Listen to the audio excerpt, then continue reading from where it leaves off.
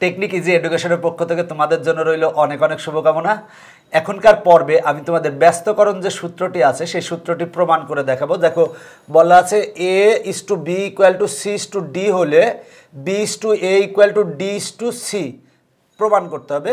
এটা হচ্ছে ব্যস্তকরণ সূত্র, মানে ব্যস্তকরণ সূত্রটা আমরা প্রমাণ করব। তো দেওয়া আছে A/B = C/D, যদি ইস্টু থাকে তাহলে আমরা ভাগ আকারে লিখতে পারি, বা A/B = C/D।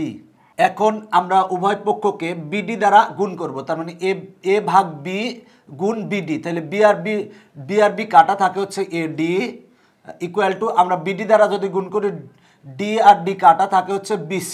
ব্র্যাকেটে লিখব উভয় পক্ষকে BD দ্বারা গুণ করে।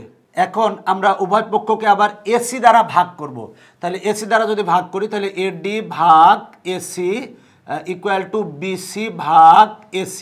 ব্র্যাকেটে লিখব উভয় পক্ষকে AC দ্বারা ভাগ করে, যেখানে A, C কোনোটাই শূন্য নয়। দেখো যে ব্যাপারটা, এই লাইন থেকে এই লাইন আমরা AC দ্বারা ভাগ করছি। যদি আমরা A আর A কাটলে আমরা পাই বা D ভাগ C = দেখো C আর C যদি কাটি তাহলে হয় B ভাগ A।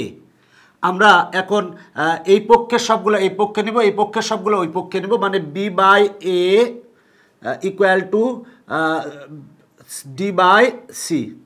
দেখো এই পক্ষের সবগুলো এই পক্ষে নিয়েছি এবং এই পক্ষের সবগুলো এই পক্ষে নিয়েছি, সুতরাং চিহ্নের পরিবর্তন করা লাগবে না, ভাগ আকারে আছে। তাহলে আমরা অনুপাত আকারে লিখতে পারি, তার মানে B/A = D/C।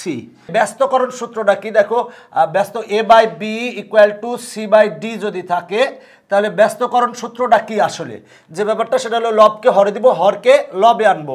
মানে দেখো যে ব্যাপারটা সেটা হলো যে উল্টাই দিব, মানে B/A = হবে D/C। দেখো A/B = C/D হলে আমরা প্রমাণ করেছি যে B/A = D/C। এইটা হচ্ছে ব্যস্তকরণ সূত্র। দেখো যে ব্যাপারটা অঙ্ক করার ক্ষেত্রে অনেক কাজে লাগবে। মনে করো X/Y = P/Q আছে, এখন এটার ব্যস্তকরণ করা লাগতেছে কোনো কারণে, মনে করো, তাহলে ব্যস্তকরণ করতে হলে আমরা যে ব্যাপারটা লবটা হরে দিব, হরটা লবে দিব, মানে ওয়াইটা উপরে যাবে আর নিচে আসবে হচ্ছে X, আর কিউটা উপরে যাবে আর নিচে আসবে হচ্ছে P, মানে লবটা হরে যাবে উভয় পক্ষের ক্ষেত্রে, লবটা হরে যাবে, হরটা লবে আসবে, মানে লবটা হরে যাবে আর হরটা লবে যাবে, মানে হরটা লবে যাবে আর লবটা হরে যাবে, মানে নিচেরটা উপরে যাবে, উপরেরটা নিচে আসবে। এটাই হচ্ছে ব্যস্তকরণ সূত্র। দেখো আমার A/B = C/D হলে B/A = D/C এটা প্রমাণ করতে হবে। তাহলে আমার যেটা দেওয়া আছে লিখছি, যেহেতু ইস্টু দেওয়া আছে তাই আমরা ভাগ আকারে লিখছি A/B = C/D। এখন আমরা উভয় পক্ষকে BD দ্বারা গুণ করছি, BD দ্বারা গুণ করলে আমরা AD = BC পাই। এরপর উভয় পক্ষকে আমরা AC দ্বারা ভাগ করছি, যেখানে A, C কোনোটাই শূন্য নয়। যদি এটা শূন্য হয় তাহলে কিন্তু অসংজ্ঞায়িত হয়ে যাবে, এজন্য A, C কোনোটাই শূন্য নয়। এবার A আর A কাটা, তার মানে D/C = এখানে C আর C কাটা B/A। এই পক্ষেরটা এই পক্ষে লিখেছি, এই পক্ষেরটা এই পক্ষে লিখেছি। এখন দেখো ভাগ আকারে আছে, আমরা ইস্টু আকারে লিখবো, তাহলে A/B = D/C।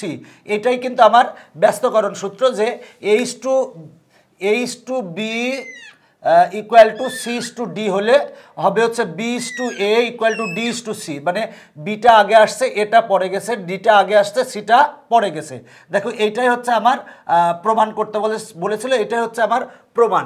তো দেখো যে একটা ব্যস্তকরণ সূত্রটা হচ্ছে লবকে হরে দিবা, হরকে লবে দিয়ে নিয়ে আসবে, মানে উপরেরটা নিচে আসবে, নিচেরটা উপরে যাবে। দেখো A/B = C/D হলে হবে হচ্ছে বিটা উপরে যাবে, এটা নিচে আসবে, দেখো যে ব্যাপারটা ডিটা উপরে যাবে, সিটা নিচে আসবে। এটা হচ্ছে ব্যস্তকরণ সূত্র। আজকের পর্ব এখানেই শেষ করছি, পরবর্তীতে আবার দেখা হবে। Bye bye.